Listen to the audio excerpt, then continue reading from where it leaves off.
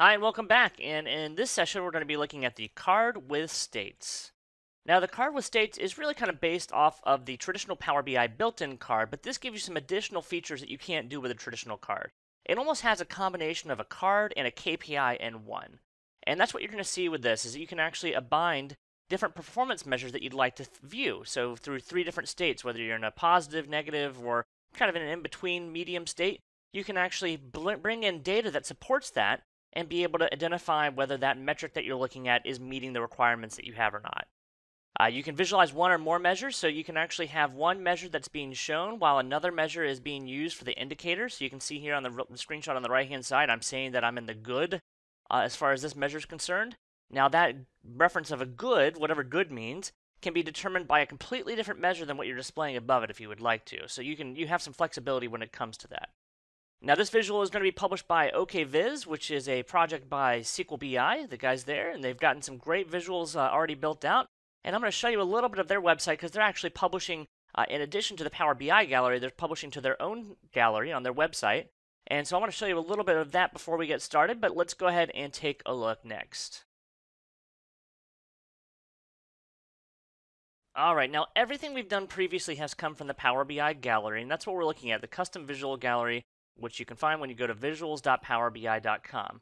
Now, the next visual that I'm going to show you is designed by a company called OKViz. You can see it's right here. It's called the Card with States. And of course, you can download it from the Power BI gallery. And you'll see that it does have the download visual here. You can also download the sample. But what I'm going to show you today is slightly different. This company called OKViz has actually created their own gallery for their own visuals. And they have about 4 or 5 different ones that they've designed so far. And they're going to create more. And the reason why I want to show you their gallery, at least briefly, is because they're actually publishing to both the Power BI gallery and their own solution for one reason. The Power BI gallery does not keep up with the release cycle that they have. And so if they have something that's in beta and they want to be able to allow you to test it, or if they've just completed something and want to release it, the Power BI gallery is a little bit slower to get some of these visuals out. And so that's why they've created their own gallery that I'm going to show you here next. Note here you can see that the version that's on the Power BI gallery of this tool we're going to look at is version 1.2.3. And whenever we go to their website, you'll find it's version 1.2.4. So they are a little bit more up to date on the version on their website. So their website is called okviz.com. So if you simply go to okviz.com, let me go back to the root here. And when you go back to their website, their root website, they do have several visuals that they've already published out here. And you can kind of search through them if you go to the visuals section here. And you can see, indeed, there are 5 different ones that they've created. Some of them are newer than others, but they have published all these out here on their website. It's at okviz.com. Now, for the example we're going to be doing today, by the way, they do tell you that information I gave you on why they have their own gallery. They have that information here in case you're curious why. But let's go ahead and get focused in on our demo on this module, which is going to be the card with states. That's the one right here. And you can go ahead and you can see there's a video on how to use it. You can download it. You can even download older versions of it from their website as well. So there's some additional features by using their website. It even tells you which version is on the Power BI gallery versus the version that is on their website. You can see here there is a difference between the two. All right, great. So here's what we're going to do. I'm going to go back over to the Power BI gallery and start to use this example. So let's flip over to the Power BI gallery. Here we go. And inside the Power BI gallery, this time I'll go ahead and get started by importing the visual. So I'll go over to my import section here in the visual menu and tell what I want to import from a file. We already are very familiar with this at this point, so I'm going to hit import. All right, so I'm going to go back here for a moment to the class files that we have inside of our Power BI Custom Visuals class lab. And in my Custom Visuals folder, you can see I've already downloaded the version 1.2.4 from their website. So I'll select the card with states and hit open. Now, our next step, you can hit OK on that to confirm the import. Our next step is to actually go pull in some data. So I'll get my data by going up to the Get Data section here in the top left. And we're going to be pulling in our data from Excel. So I'll select Excel as the format as our data source is pulling from. The data that we're going to be pulling from is in the class files. You can also find a download link below if you're following along in the video. And I'll go underneath the data section here, and we're going to be pulling in a file called Sales Performance. And so I'll select the sales performance file here and open that up.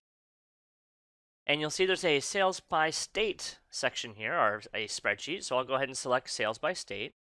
And you can see there's quite a bit of data that comes in, a list of all of the states, then the quantity they sold, the sales amount, as well as the minimum, the maximum of the red section, the yellow section, and the green section.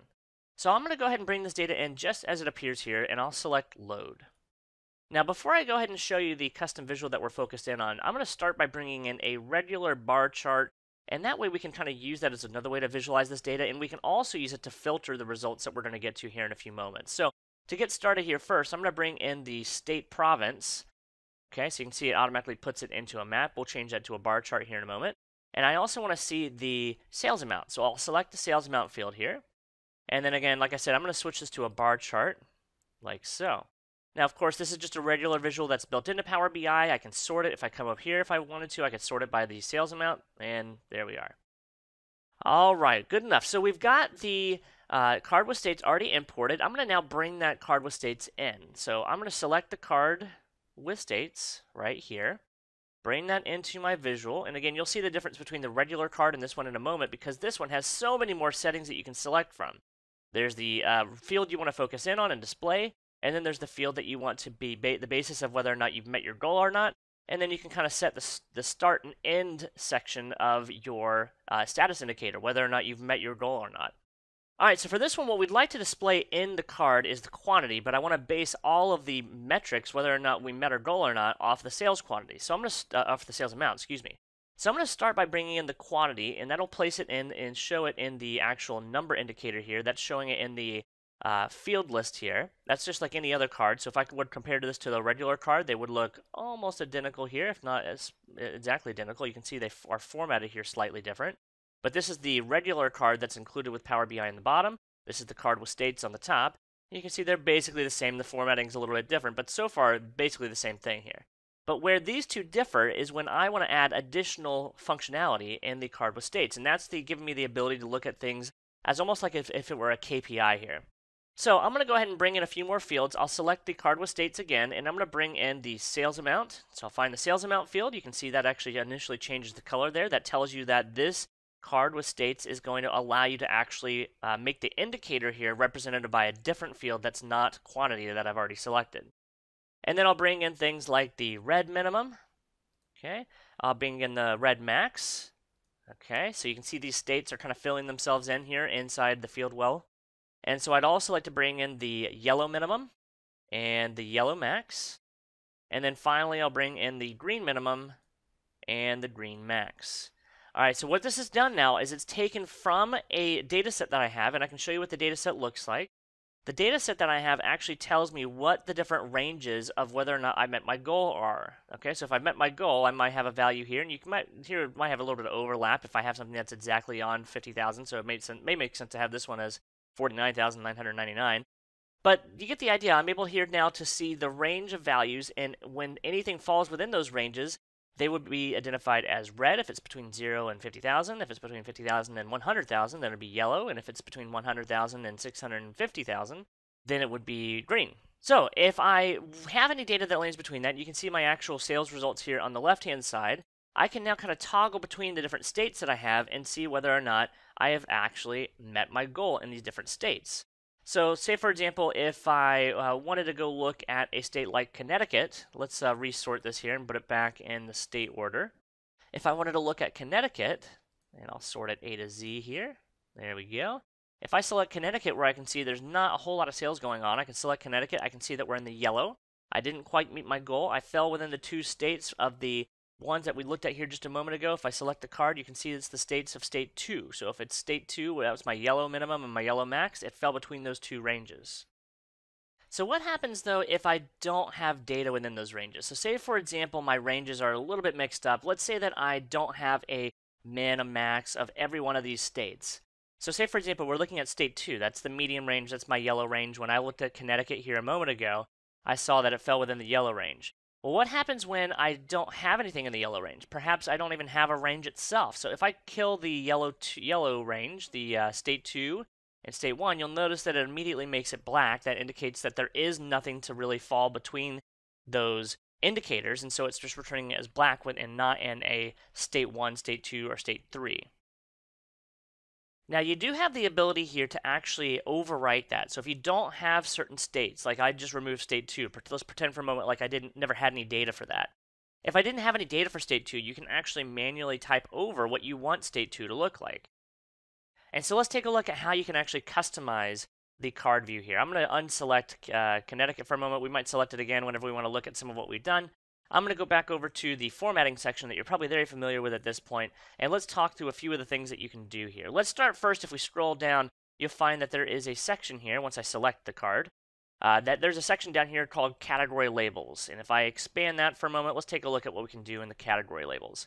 This Category Labels section allows me to change how the actual label shows when it comes to the value label that we're looking at here. So we're looking at 9.04 million in quantity. And so I may want to do something like actually rename this and actually give it a real name, like the quantity, spell it out if I'd like here. You can, of course, do some other things like change the color of the text if you want. Maybe you want it to show up as black instead of showing up as that gray color that we typically see. You can, of course, increase the text size if you'd like. You can see that showing up here. And you can also change the margins. Basically, how much space do you want to give between the number that you're seeing and the other things around it. So you have a few things that you can do to change around here. If the text is particularly long, you can turn on or turn off word wrapping so that it would wrap onto the next line here if the text was particularly long. So there are a few nice settings that you have available here. All right, now let's look right above this. You'll see that there's 3 different properties here for states. I have state 1, state 2, state 3. They're all identical here as you open them up. They have a place where you can actually overwrite or key in a value for what the range is going to be if you didn't have a value. You can also change the color itself, so instead of being a traditional red, green, yellow, you can change that. And you can turn on or turn off labels. So let me show you what that label looks like. If I were to go to state 3 for a moment, which I know is the green state, I can turn on labels and it'll actually give me a little label here below that says that, hey, we're doing great. And you can change that label if you wanted to. I can change this from saying great to something like bonus time or something like that, so it's very clear that, hey, we're doing well. We're going to make our bonus because we're in the green state here. Now let's go back to state 2 for a moment, because that's actually where we had no values represented here. And that's why when we selected Connecticut, it showed up black, because we didn't have any values that represented within inside of that state 2.